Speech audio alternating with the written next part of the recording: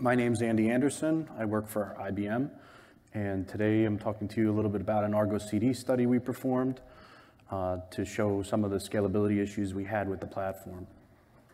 I also represent and I'm a maintainer of the kcp-edge.io open source project.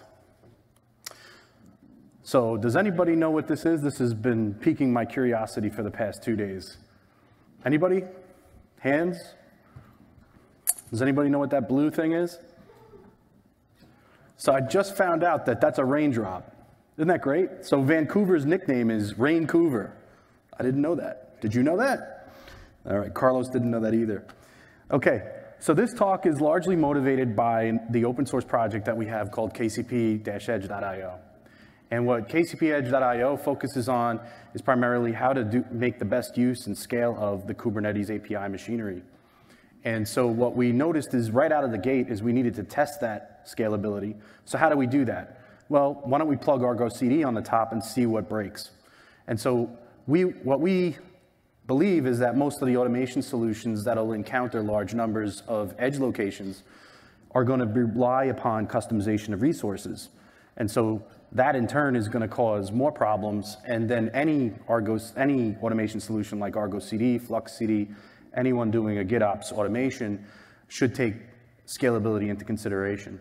So our goal is to help identify and solve some bottlenecks in Argo CD, and we're a part of the Argo SIG scalability. You may have heard some people talk about that this week. Nick Moray had it in a talk this morning. And while we at the community look to update and fix bottlenecks in Kubernetes. So the research question here is, how many Argo CD application sets or applications can be supported with a reasonable performance? And what do we consider to be performance? Well, it's reducing the sync delay. It's how much time does it take between updating something in your Git repo to how long does it take to actually take effect on that targeted cluster. And so what we found is very quickly is CPU became a bottleneck. And of course, that impinges further on the delay between synchronizing those resources. So what do you do in this situation? Well, if you're managing million edge locations and sending out lots of application sets, you've got to somehow reduce the computational requirements that are required to, let's say, customize those resources before they're delivered. Because you don't want to go hand modifying each one of these YAML files. It's terrible. It's agonizing. So we can provision more compute power, or we can just choose to stick with accepting longer synchronization delays.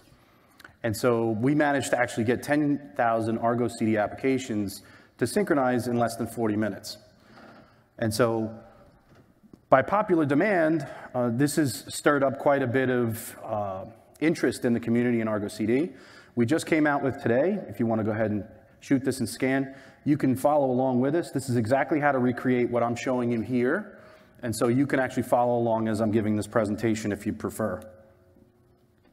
So what does the design of the experiment look like? Well, roughly speaking, of course, on the left, your GitOps, Git repo is the mandatory piece. We've got Grafana and Prometheus, which are spitting out the metrics for us. Argo CD with a plugin called Wrap for Kiss. The naming is not really so relevant here, but suffice to say what it does is it makes it so each one of the names of each of the resources are unique.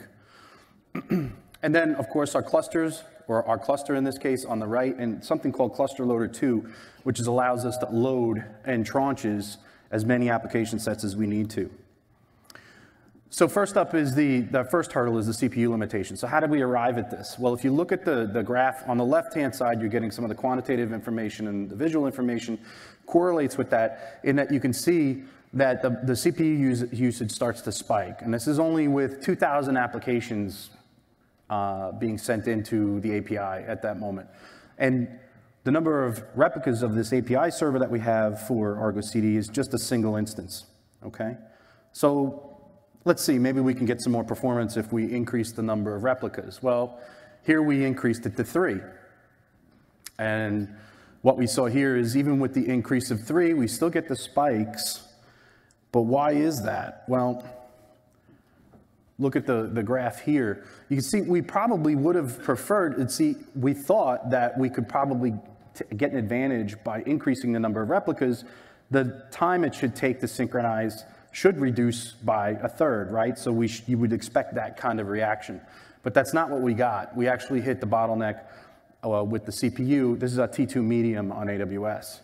And so that constraint really wasn't going to help us. And of course, most of the CPU load is being affected by the customization of each one of these pods as these application sets as they're being sent out to preserve uniquity.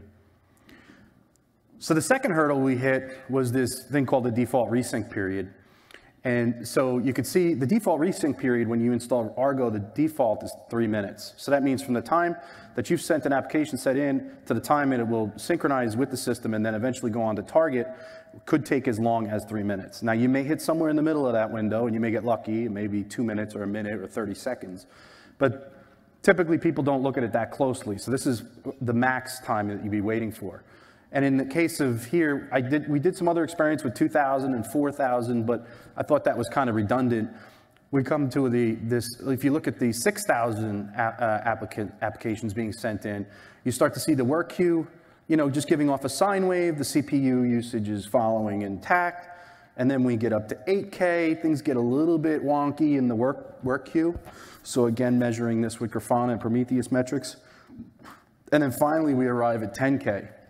And of course, and then you start looking at the workloads themselves don't always happen to be the same size as well in this case. So you can see we start to get this overlap with the work queue. This is showing the difference between those that are being processed and those that are in the reconciliation queue. And it starts to clobber each other. So now you're getting interference. Now the CPU is getting even more erratically affected. So why don't we increase the resync period here? So if you increase the resync period, now this is the trade-off that we were talking about at the beginning of the presentation. Now you're at 6 minutes. So you can see the work queue now has plenty of time to drain, and the CPU starts to fall in line with some more normal parameterized fashion. So our final result here, you can see, this is an interesting graph at the top, I think, is the number of synced applications versus the number of out of sync. And if you watch this graph as it converges and it crosses, you'll see the effect of how much time it will take. And you look at the graph at the top, it should line up about 40 minutes worth of time for 10,000 of these Argo CD applications to sync. So that's that other trade-off. So first trade-off was CPU, second trade-off being the time it takes to sync. So as I mentioned earlier, one of the main reasons why we did this is because of the KCP Edge community and the work that we're doing there. And so shameless shout out to Lori and the Come Join Us meme, but I thought that was cute.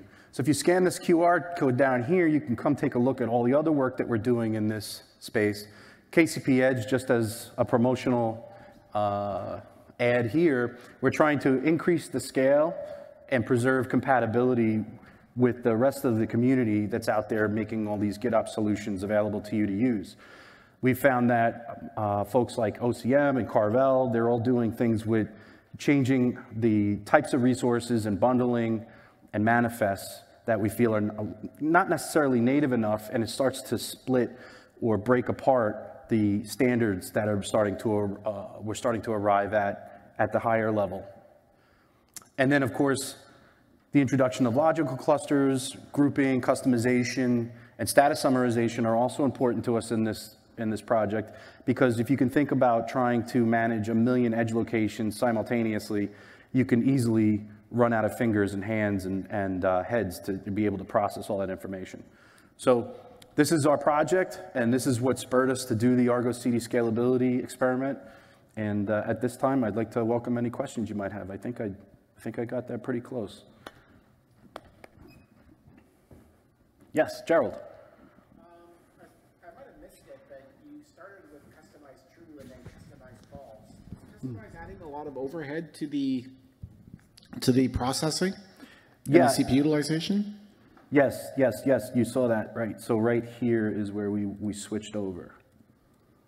I didn't remember you mentioning it, and I was just curious how much of an impact customized had, and did you test with Helm at all as well? No, we didn't test with Helm. So in terms of customized, what it takes is you saw that wrapper that was in the experiment. Here, I'll put it up here. Boom, boom, boom. Here you go. So that plugin that's in the center is where that customization is taking place. And so when cluster loader says, okay, give me 10,000 applications to go ahead and put in to Argo CD to then send down to the target cluster, what you wind up with is the name of those objects will clobber each other or overlap each other if you don't do some degree of customization. So it was required to have that in this case. Oh, okay. Well, what I was curious about was in terms of performance, feeding Argo raw YAML.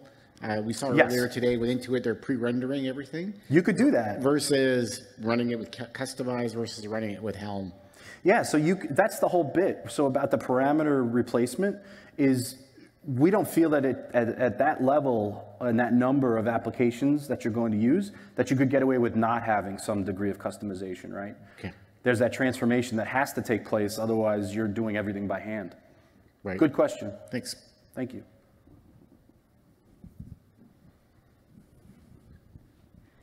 Yes, and I won't mess it up this time. From the New York Times, please, your question. I'm kind of still finding my way through all the metrics that come out of Argo and like what are the best things, the numbers, and it kind of feels like coming out of your research, one of the metrics is like work queue depth, that is absolutely something you want to always get down to 0 at some point. Is that true? And then likewise, are there other metrics you found like, oh, these are the ones to watch for? Again, like work queue depth, like make sure that always cycles down or anything else like that? Yeah, so work queue depth is more of an indicator for us, right? So if you could, actually I did this experiment, and when I was replicating it myself, I actually took it to 20, 30, and 40,000.